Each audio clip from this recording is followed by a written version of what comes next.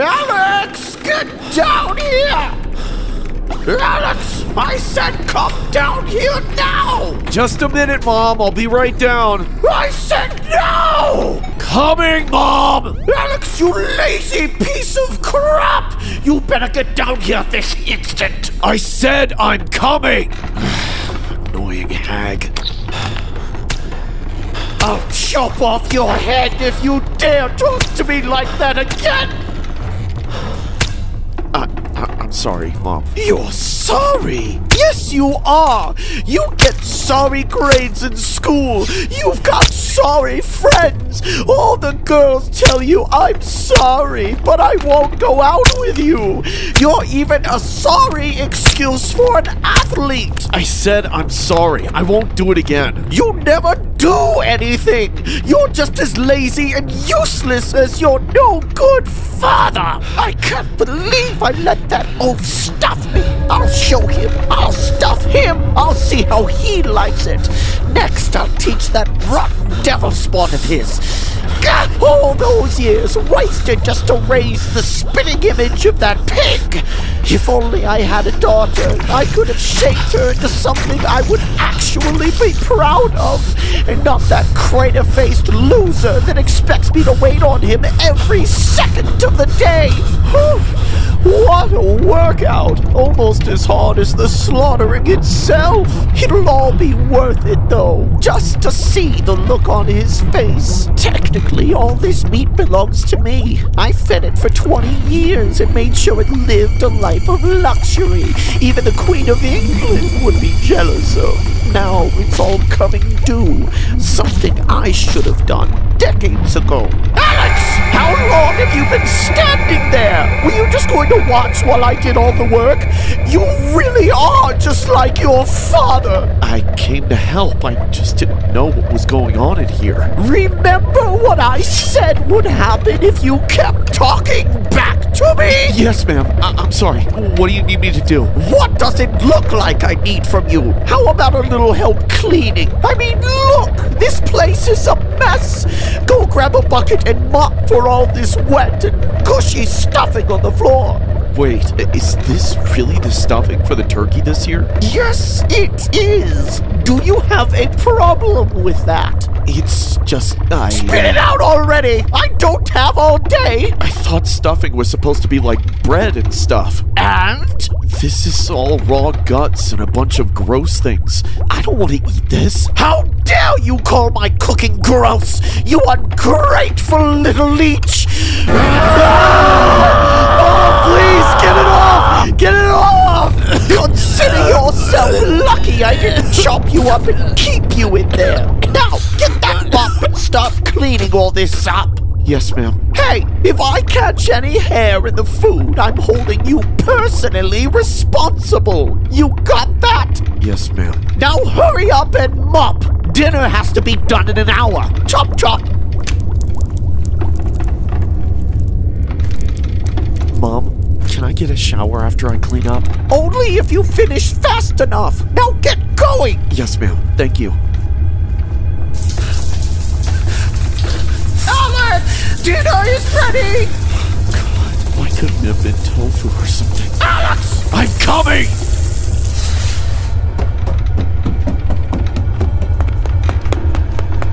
Open your eyes, Alex. What do you think?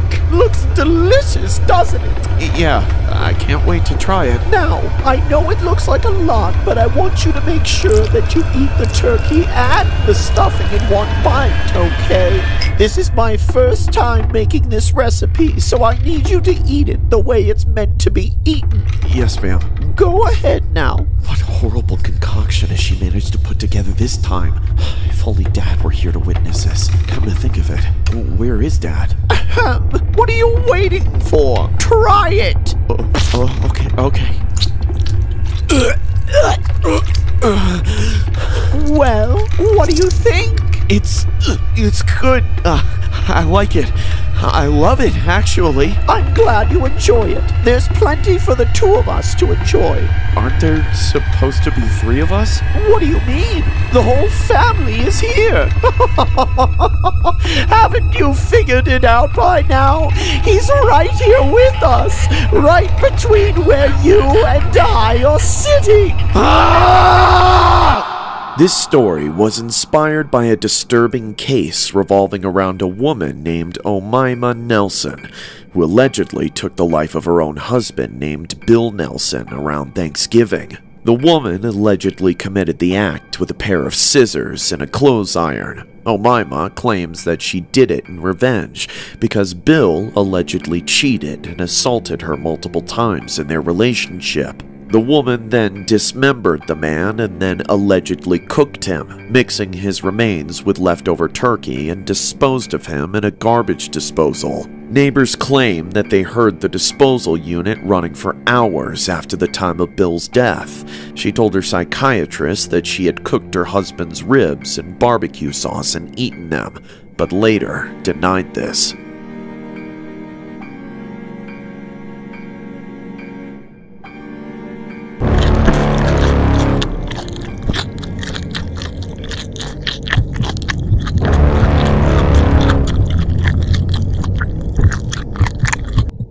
Everyone always says that the holidays can be difficult times, but I think I've experienced that more than most. People still can't believe it when I tell them what happened. It's all true though. It happened back in 2012, around Thanksgiving. I had been married to a cop for a few years. I liked the idea of being married to an officer. It made me feel like I'd be protected. Our relationship wasn't that great though. We were close at the beginning, but my husband started drifting away as time went on. We became less intimate and sometimes went days without even talking to each other. That was mostly because of him though. He was always at work, and when he was home he'd do work in the backyard. I often wondered how he could come home from a 12-hour shift and still want to do yard work. He was practically obsessed with it.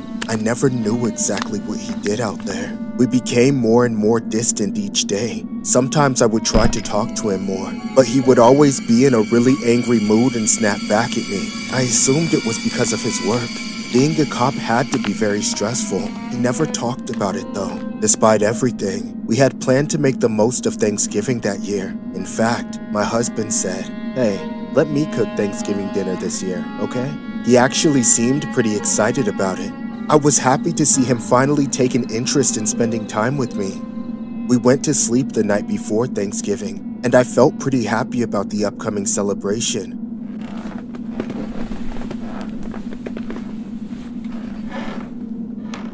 Later that night, I woke up from a noise in the room. I realized that it was my husband moving around. I was about to ask him what he was doing, but he left the room so suddenly. He was obviously trying to make as little noise as possible. I felt really groggy, but it was too suspicious for me to go back to sleep. He had to be up to something. I waited a few minutes to make sure he wasn't coming back.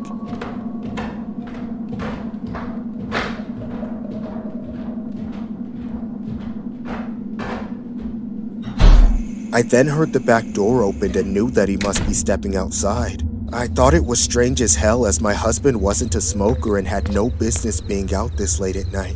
I figured he was going to do some yard work or something. I wanted to get a closer look, so I slowly crept over to my bedroom window and peeked out through the curtain. My husband was outside, wearing a black hoodie, black pants, and black boots. He looked incredibly shifty, which was very uncharacteristic of him. He was a cop after all. He didn't usually dress like he was about to rob someone or something. I watched as he headed over to the shed and went inside. A few seconds later, he came out dragging a large garbage bag behind him. I started to freak out. The bag looked exactly like a body. I told myself that it had to be cop gear or something like that. There was no way that my husband had a body in a garbage bag. I still felt terrified. There was just something so creepy about seeing him out there, dressed in all black that late at night. He continued to drag the bag through the yard, then suddenly stopped and looked up at me at my window. I immediately ducked and started freaking out even more. I had no idea if he'd seen me. I crawled back to bed as fast as I could. Then I listened for any sign that he was coming back to the room. Instead, I heard the car start and then drive off a few seconds later. I got up and checked out the window to make sure that he was really gone. The driveway was empty. The whole situation was so sketchy. I didn't know what was going on, but I felt very uneasy. There was no good explanation for what my husband was doing. I looked around the house to see if he had left any clues behind, but there was nothing. Then I saw a small light coming from the den. I went inside to find my husband's laptop sitting on the desk still turned on. I checked to see what he had been up to. There was a blog post up on the screen that appeared to be from the account that he was signed in with. I didn't know why he would be writing a blog in the middle of the night, but I started reading what he said. As I read it, I immediately started to feel extremely sick. The whole post discussed different fantasies of my husband kidnapping me, chopping me up, and eating me for Thanksgiving. It went on for pages and pages, each fantasy more detailed than the last one. He even talked about abducting multiple women and doing the same thing to them. It was all so horrible and disgusting. I felt incredibly nauseous. I couldn't believe that my husband had written such horrific things. After the initial shock wore off, I realized that I couldn't stay there waiting for my husband to come back. I changed clothes and headed over to my neighbor's house to call the cops. The neighbors were very confused as to why I was disturbing them so late at night, but I quickly explained everything to them. I called the police and they came right over to wait for my husband. A few hours later, he came back and they immediately arrested him for conspiring to murder his wife and the other women he had written about. Later on, it was revealed that my husband had already kidnapped and killed someone. He had hid their body in the shed, which is what I saw him disposing that night. I am convinced that my husband was a cannibal. I can't imagine what would have happened to me if I hadn't caught him that night. Till this day, I'm still traumatized every Thanksgiving. This story was inspired by a case about a former NYPD officer named Gilberto Vale, who fantasized about kidnapping, butchering, and eating women for Thanksgiving. Gilberto's ex-wife had allegedly discovered reams of cannibalistic content on his computer and immediately reported to the authorities. His post contained detailed and disturbing plots about barbecuing women and eating their ribs. The man has since been sentenced before he could have any kind of feast he fantasized about before Thanksgiving.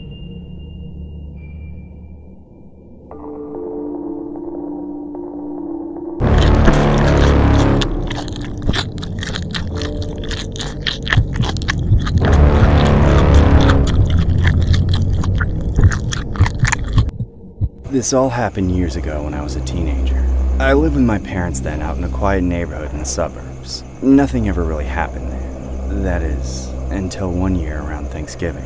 I'm an only child, so my parents got me a dog to keep me from feeling lonely. I loved the dog and spent a lot of time with him whenever I was home. I thought of him as my best friend. His name was Cooper. Besides Cooper, my family and I were friendly with our next door neighbors. My parents were close with the parents and I was good friends with their son Tyler. We'd often all go over to their house or invite them over for dinner. It was nice to have a friend so close by. Tyler was a very large kid, at least a couple inches taller than me and much heavier set. The guy ate a lot, and he would pig out every time my family would invite him and his parents over for Thanksgiving each year. We got along great and hung out all the time. Tyler would come with me when I took Cooper for walks around the neighborhood, and would game with me a couple times a week. Besides eating a lot, Tyler was really into the outdoors and hunting and everything. He had this thing where he would practice shooting a bow and arrow in his backyard. My family and I were happy to live next to Tyler and his parents. That is, until Thanksgiving. That changed everything. One night, the night before Thanksgiving, I was tossing and turning, not fully able to fall asleep. I kept hearing noises in the backyard. There was a sound like something scraping against the fence. I didn't know what it could be, but it was really annoying. Then, Cooper started barking loudly, and that just made me even more annoyed. Cooper, shut up! It's the middle of the night! I knew he just had to be barking at some animal out there. It happened before. I thought about going out there to calm him down, but I was so tired. I didn't want to get out of bed. I tried to ignore it as much as I could. Finally, Cooper stopped barking, and I was able to fall asleep. The next morning, I woke up pretty late, since I'd been up for so long the night before. Something felt off, but it took me a while to realize what it was. Then it hit me. Cooper wasn't barking. This was unusual. Cooper always started barking in the morning until someone went outside to greet him. He didn't like to be left alone for so long. I figured he just had to still be asleep, so I wasn't too worried. I took my time getting out of bed, and then went out to the backyard to check on Cooper. When I got there, though, Cooper was gone. I looked all over the backyard, and he was nowhere to be seen. I started to panic, but I thought maybe my parents had already let him inside. I checked all over the house, but he wasn't there either. I was really freaking out. The backyard was completely fenced in. There was no way that Cooper could have gotten out by himself. I asked my parents, and they hadn't seen him all morning. I ran over to the house behind us and asked them, but they hadn't seen anything either. I even asked Tyler, but he said the same. No one had seen Cooper anywhere. My parents and I later went around the whole neighborhood, asking people if they had seen a dog, and looking for Cooper ourselves. We didn't have any luck anywhere. I was completely distraught. I couldn't bear to think of my dog being lost anywhere. Then I remember the noises I heard the night before. That had to have been when Cooper got out. I wish more than anything that I had gone to check on him then. Then I remember the noises I heard the night before.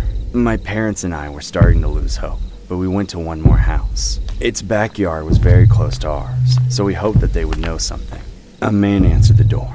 He said that he hadn't heard anything, but he had security cameras set up around his house and in the backyard. He let us check the footage. At first we didn't see anything. Then, suddenly, someone came sneaking up to our fence. It was hard to make him out in the dark, but I suddenly caught a glimpse of his face. I couldn't believe what I was seeing. It was Tyler. He was looking over our fence into the backyard, and he had his bow and arrow with him. I watched with horror as he slowly brought it out and fired an arrow into the yard. After that, Tyler hopped the fence and disappeared from the camera's view. He climbed back over a few seconds later. He had Cooper with him. He shot him with the arrow. I screamed at the camera in complete disbelief. Tyler carried Cooper back towards his house and was gone. I was terrified. I had just watched my friend kill my dog in the middle of the night. My parents immediately reported Tyler to the police. He was arrested the same day. They discovered that Tyler had actually cooked and eaten my dog for Thanksgiving dinner. The whole time I had been friends with some kind of sick lunatic. He was charged with armed burglary, armed trespassing, theft of livestock, and animal cruelty. My parents and I haven't talked to the neighbors since. We moved out a few years after that day. Tyler was still in prison, but it was still too hard to be so close to where it all had happened. I've never forgiven myself for not checking on Cooper that night. I still can't believe someone I had been so close with could have done what he'd done.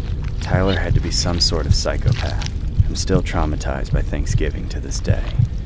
This story was inspired by a real-life incident that happened on Thanksgiving.